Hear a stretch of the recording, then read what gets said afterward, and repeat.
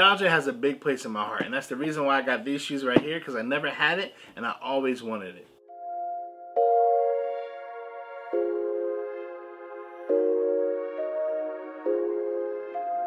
I'm gonna hop in with it early today, so if you're new, make sure you like and subscribe.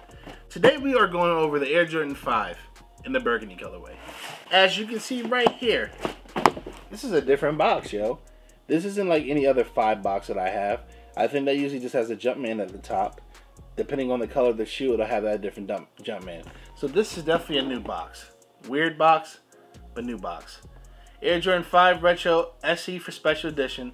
Deep Burgundy, Light Graphite. Size 13, Big Feet Gang salute. You know how I do. I've waited like 16, 17 years for these.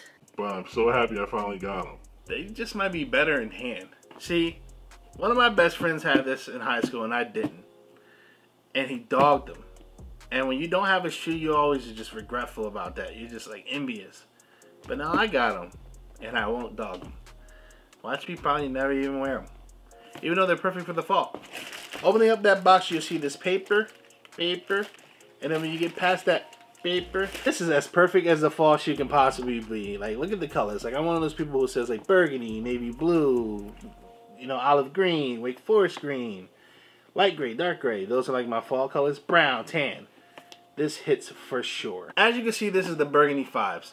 Back when I was in high school, such a long time ago, Jordans came out with a lot of 5s. We had Burgundy 5s. We had Green Bean 5s that came out early in the year. We got Olive 5s, or what I call Vomits, that comes out in 2024. We also had Black and University Blue 5s, which I call Chambray 5s, just like Chambray 7s. And I don't know if I had any of those back then. And Metallic 5s I think came out then, but I have a pair of those. That's the only pair I think I ever had. I always wanted Burgundy 5s, and I never had them, and I'm glad they're back. This is one of those shoes that, like, if you saw them back then, you want them. And if you didn't, then maybe it holds no space in your heart at all. But to me, this is fire. Because I don't think I ever recall an all burgundy Jordan at all outside of this one. Maybe some number past 17, but who cares about those? And maybe later on we got like 6s or something in this color. But for real, only thing I remember even remotely close to this colorway was like maroon 6s. 5s aren't one of my favorite numbers, but I obviously enjoy them. This shoe has an all suede upper with some accents, and I think that's why this shoe costs the price that it costs. At your quarter panel, the midsection of your shoe, you can see this mesh clear stuff that I never know what to call it. It's not like riblets or something. It's like guts, neon guts. This is to give more air and support inside your shoe, or maybe the circulation of air, so your feet don't smell like Frito-Lays. On the back of your shoe, because it's not an OG, there's no Nike there, but you do have a gray light graphite Jumpman to go along with the gray that you saw on your quarter panel. A silver 3M tongue with a burgundy Jumpman in it as well. Those same mesh riblets are there on your tongue, and then you can see that you have gray laces and this little pacifier lace lock. They should have a Jumpman on it. Does this one not have a Jumpman on it? This one does not have a Jumpman on it. Sometimes you can see a little Jumpman on this. It's not actually on this lace lock right here, but it's on more of the pacifier plastic pulley part.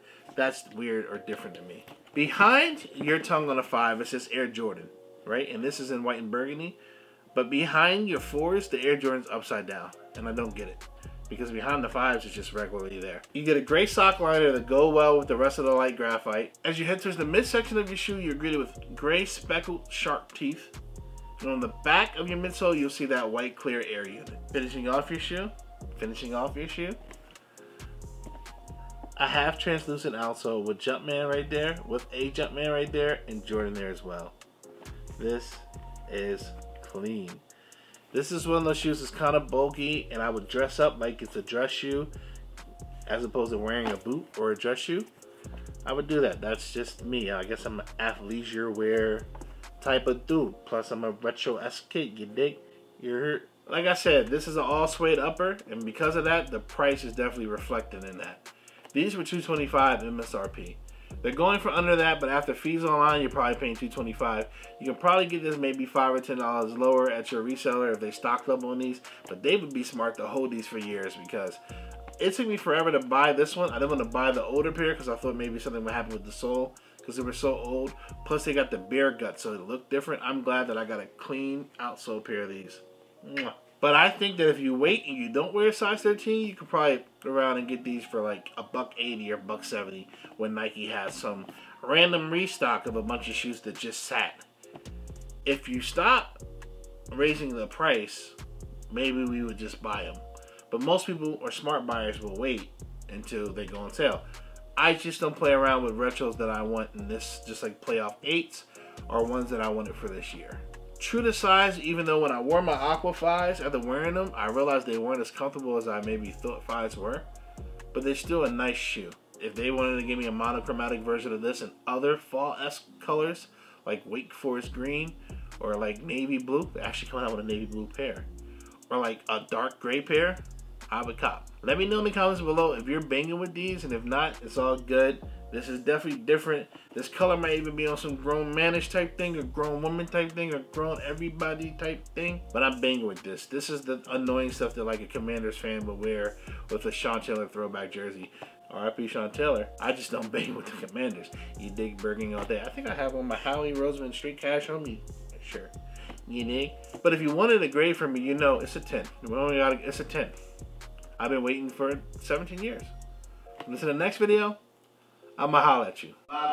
That's if you don't want to tell me that you don't give it a 10. Like, if you want to tell me you don't give it a 10, okay, then I'll holler at you now.